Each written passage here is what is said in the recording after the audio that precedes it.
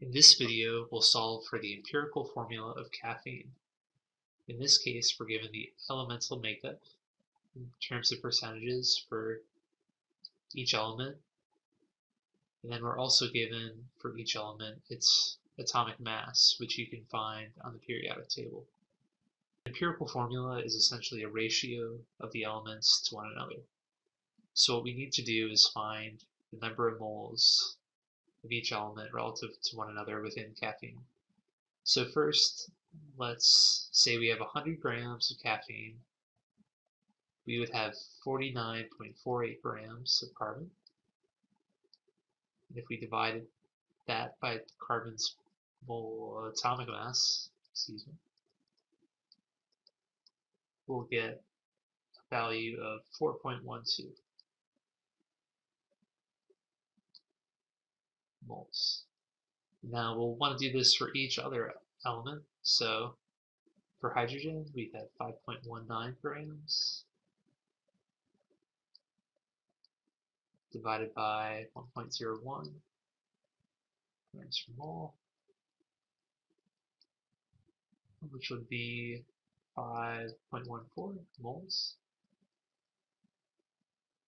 And for nitrogen, 28.85 divided by 14.01 is equal to 2.06.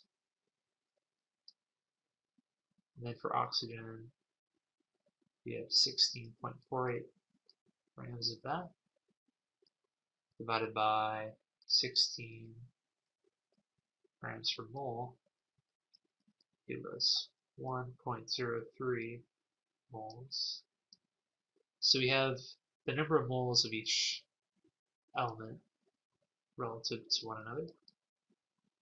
So now we need to find the least common denominator, which in this case is oxygen because it has the lowest number of moles. So what we'll do is divide the number of moles of each element by the number of moles of oxygen. In this case for carbon, it would be 4.12 divided by 1.03, which will give us 4.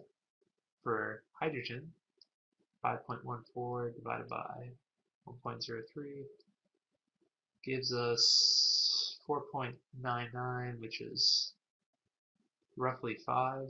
Remember, if your value is very close to a whole number, you can round up or round down most of the time. And for nitrogen, 2.06 divided by 1.03, it's going to be 2. And for oxygen, you're divided by 1.03 by itself, so that will be 1. So now we can write out our empirical formula, which will be 4 carbons, 5 hydrogens, 2 nitrogens, and just 1 oxygen.